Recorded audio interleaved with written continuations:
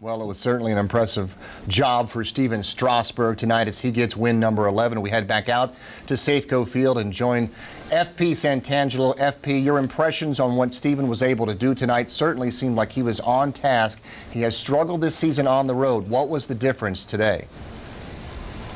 Just attacking the strike zone with his fastball. I'm sure you guys have already talked about it a little bit, but just sitting at 97, and it wasn't just 97 buckshot all over the place. It was 97 down the zone with command. He was working it in, working it out.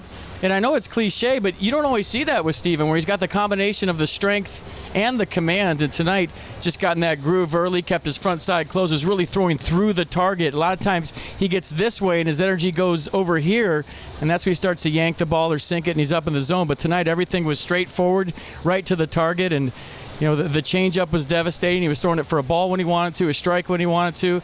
And like Jose just said in the interview, that it's, the tempo too.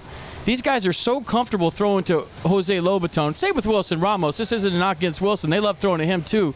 But now since June 24th, the Nats are 15-2 when Jose Lobaton catches. It was a 1.93 ERA before the game. Who knows what it is now, but I can't tell you how many calls that he stole for Strasburg tonight, where just a subtle frame, just a little turn of the wrist. He's so good back there. I could talk about him all night. FP, we didn't get a lot of hits tonight, but still put ourselves in a position to score runs, capitalizing off the error. Your impressions of this ball club now offensively this late in the season and where you think they are? Yeah.